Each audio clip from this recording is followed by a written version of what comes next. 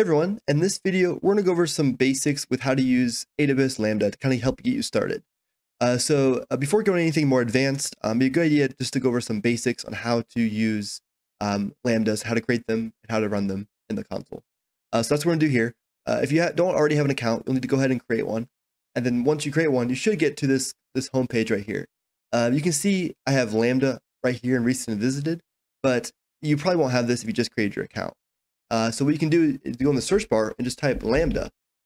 And you'll see Lambda show up on the list here. Click on it, and we'll get our Lambdas open right here.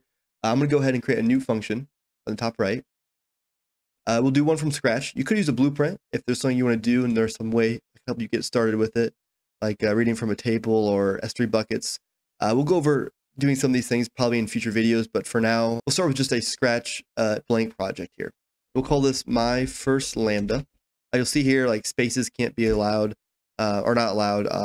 Right here, you'll see the rules on that. Then with runtime, we're going to stick with Python. So we'll do Python 3.11. And I'm going to choose the ARM64 architecture. The costs for that are slightly less. So we'll use that one here in this case. We'll have a default execution role.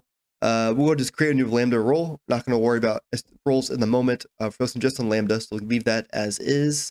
And for these advanced settings, we're not going to use VPC or tags or anything, so we'll leave all those blank as well. We'll go and create a new function from here. And once this finishes here, you'll see this function overview up here. And if you scroll down here, we'll have access to the actual code. Some other tests here, which we'll get to those later, but for now, here we go. A very basic function, and our code we can edit directly here. So let's go ahead and make some changes here. I'm going to delete this JSON. I'm not going to use JSON in this tutorial. We'll delete all of this as well. I'll make this a dictionary and I'll put some new values inside the body here. So the first thing we're going to go over are these two values up here, event and context. The event is this JSON formatted document that contains data that the Lambda function can process. So in our test here, we configure a test event. We can pass in some event JSON. This passes some data we can use inside our Lambda. Context is a little different.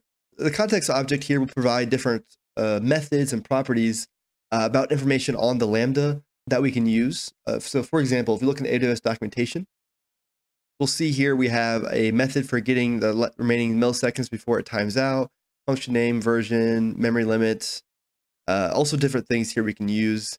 You may not use context very much, but in the case you need one of these values, you can get it from the context.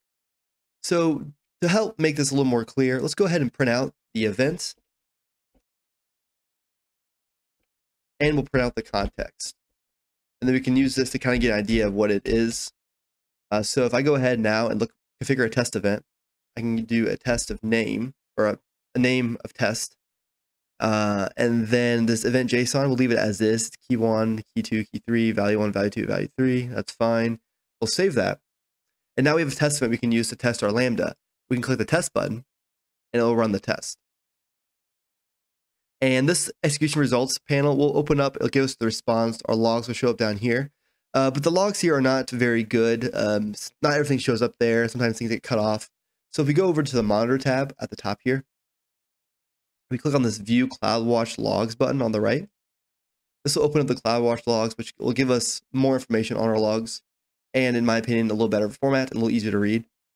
Okay, and there we go.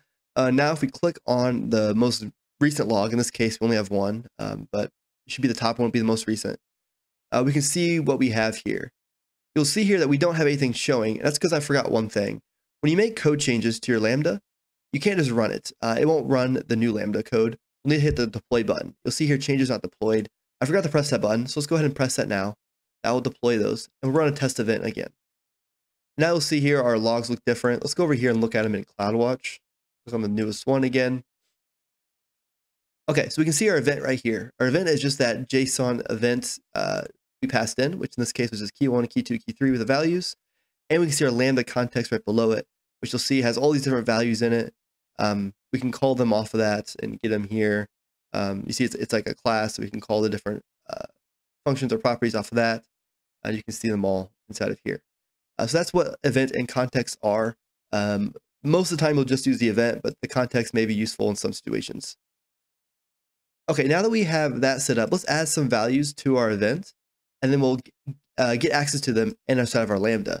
So instead of passing in these keys like this, let's pass in two different values. We'll just do like a user ID value. And this is JSON, so make sure you put double quotes around them like that.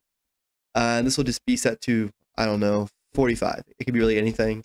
Let's also add, actually, we'll keep just one for now. So we'll just this user ID 45. Let's save this. And now we can access this value like any other dictionary in Python. So I can do something like user_ID equals, and actually real quick, let's go ahead and just make this bigger so it's easier to see for all of you. Make this full screen. Otherwise it might be kind of hard to see. So we have here our user ID. This will equal event. And then like any dictionary, we can do .get to get a key. And we'll do the key of user ID. Now we look inside of our event. You'll notice we have this user ID key here that we're going to find, and this will get the value of 45. So now user ID should be 45. We can, in our body down here, we can do user ID and set it equal to user_ID to get that value. We can deploy those changes. And if we run our test again, you can see here it's probably a little small, but user ID is set to 45 in the body. Okay, now that we have our user ID got from the event, if we wanted to go ahead and just do a test with the context, we could as well. We could do something like milliseconds remaining. So that equal to context dot. And then if you look at our Lambda context docs again, we can get this get remaining time in milliseconds here. We copy this.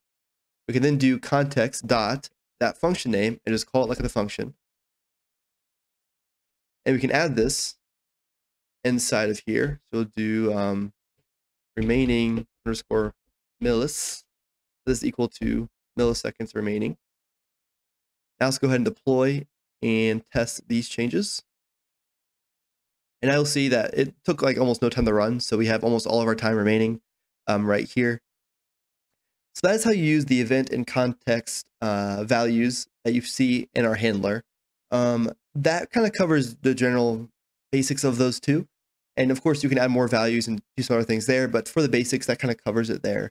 The next thing I want to talk about is using environment variables. So if we scroll up, I get out full screen here, and we look at our monitor tab right here, or not our monitor, sorry, our configuration tab right here.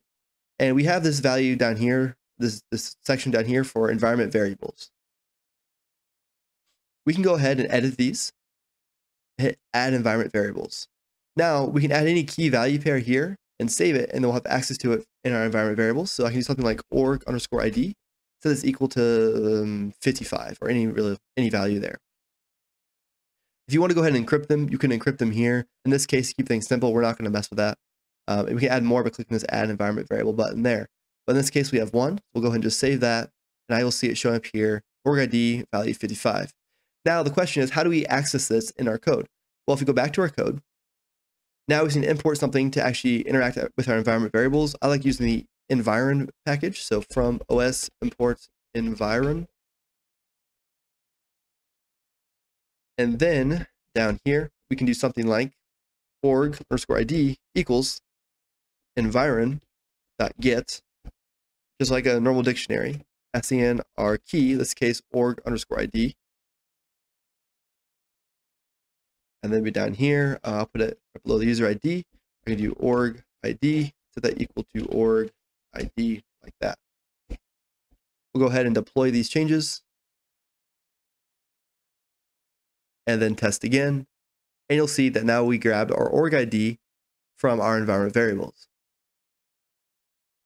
So using those three things, event, context, and environment variables, that's the main things you'll need to use to get your code set up in a Lambda. From here, we can use like the Boto 3 library, Boto Core, or something else to interact with other AWS services, connect things together. And I want to come back and make more videos on that in the future. But just to get you started with Lambdas and get kind of the basics out of the way so you can build Lambdas, that should hopefully get you started. If you have any questions, let me know, but that's where we're going to end the video today. Thank you for watching, and I hope to see you in the next video.